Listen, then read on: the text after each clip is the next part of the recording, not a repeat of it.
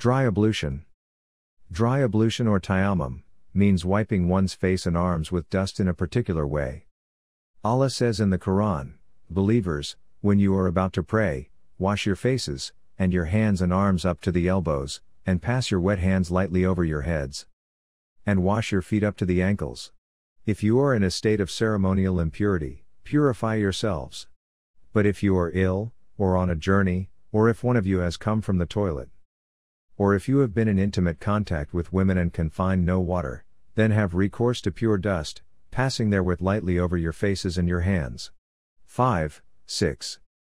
Conditions allowing dry ablution. Intention to perform prayers.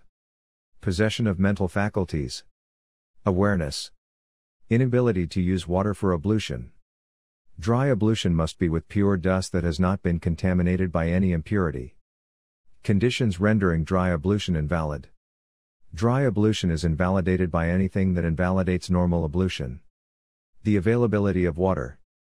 Dry ablution also becomes invalid if the reason for it, such as illness, no longer exists.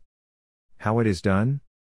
To perform dry ablution, one needs to have the right intention, then say in the name of Allah, then strike the ground with both hands once.